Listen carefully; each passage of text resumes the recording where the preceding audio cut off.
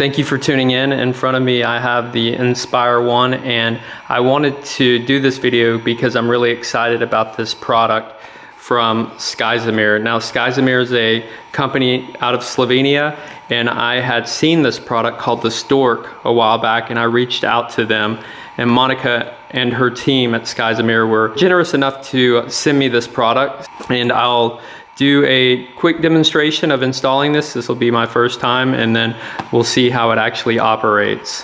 So if you're not familiar with this Stork product, it's really a simple and, in my mind, pretty ingenious design of a payload drop system. These will mount to the arms of the Inspire 1, connect, and then you use the landing gear of the Inspire 1 to basically deploy any payload that you have hanging from the system. So as part of the kit, we get a nice color printed instruction manual. You guys know how important these things are and how many times you'll get something that doesn't include a manual, so I'm glad to see that.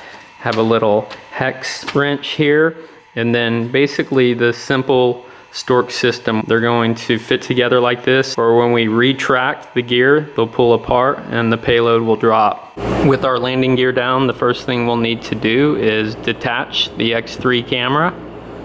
The next thing I'll do is just go ahead and remove these screws from the clamps.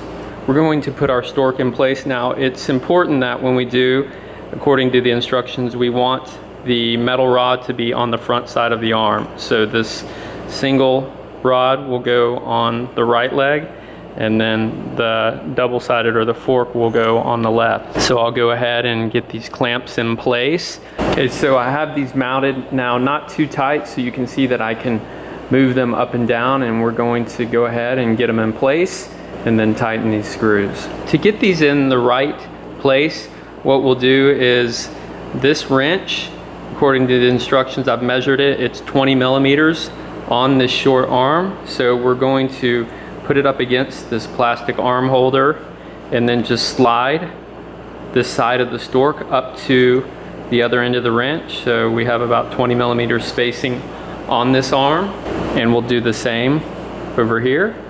So go ahead and slide that up, and I have these tightened up just enough so this will stay in place. And with those spaced at 20 millimeters off the arm, let's take a look underneath. You can see that you want that single rod to be in between the double rod, so that's come together nicely.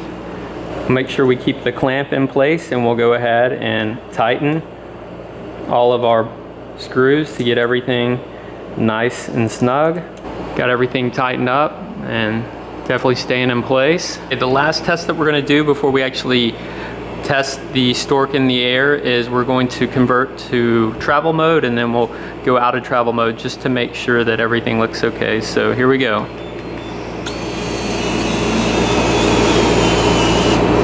All right, that looks good. Now we'll go back into landing mode.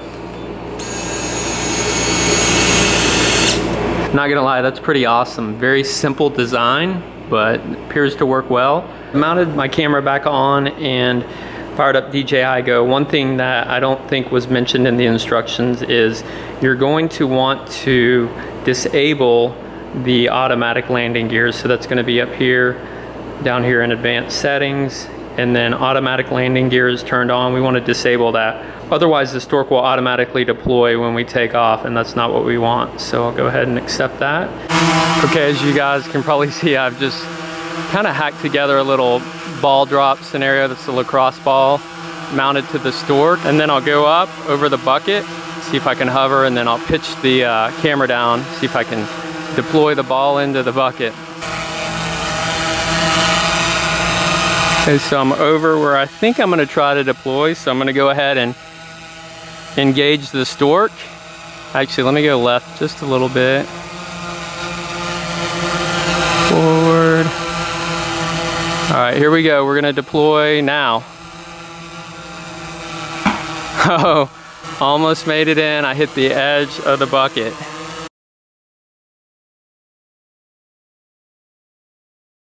You can see the Stork with the landing gear retracted. And I'll go ahead and bring it back down so you can see it come together.